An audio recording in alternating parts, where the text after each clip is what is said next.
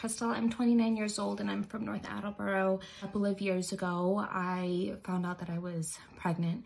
I was 27 years old at the time and really just at the peak of my personal and professional life.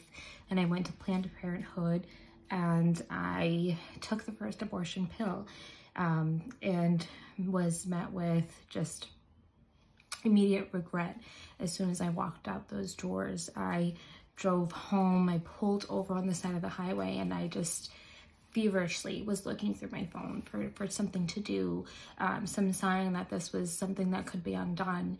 And I ran across the abortion pill reversal hotline, immediately called the number within 15 minutes of taking the pill at the Planned Parenthood. They, directed me right to the Attleboro Women's Health Center.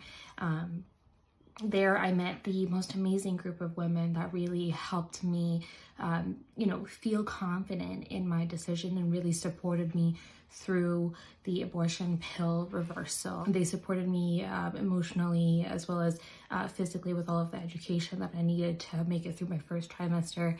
I am so happy to say that thanks to them and their support, I was able to deliver my son, and we had him last April, and he really is, the light of my life. And I don't think I would have had the strength or the courage to really face motherhood if it wasn't for the Attleboro Women's Health Center. I don't think that my story would have been the same without them, and I am thankful to continue to have an ongoing relationship. The Attleboro Women's Health Center was there for me, continues to be there for me, and will always be there for me.